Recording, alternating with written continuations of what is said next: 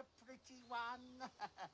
Well, now, let's have a look. Let's have a kiss. Come on, Sarge, she's a nun. So she is. Let's have a Christian kiss.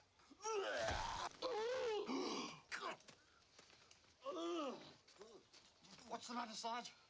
Put me to bed, boys. Put me to bed.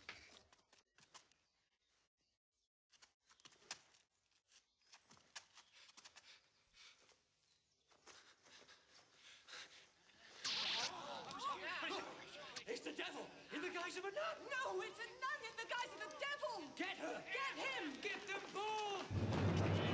Citizens, a sacrifice must be made to appease the monster that lurks in the darkness in wait for us all.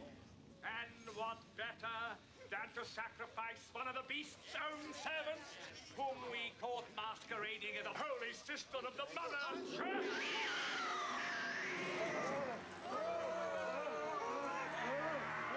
We will fire him into the eternal darkness as a testimony to our piety and godliness.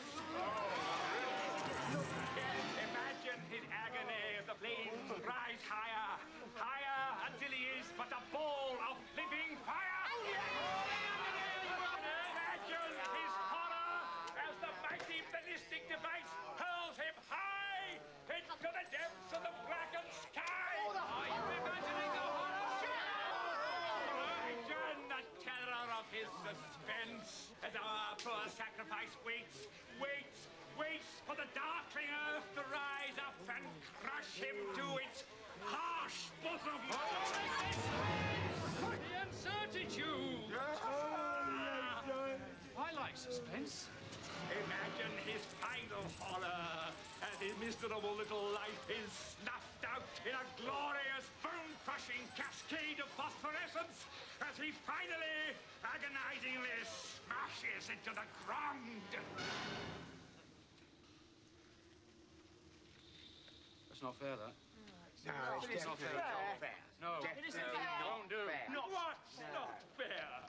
How come he gets to go? Why should he have all the pain and all the agony? Oh, that bone-crushing Right. horror. I want to go. No, I want to go. No, I want to burn. I want to feel my bones bursting into a billion pieces. I want to trace across the firmament a glowing ball of flame, a testament to our godliness and piety. What does that mean? I don't know, but I want it! I want it! I want it! I want it!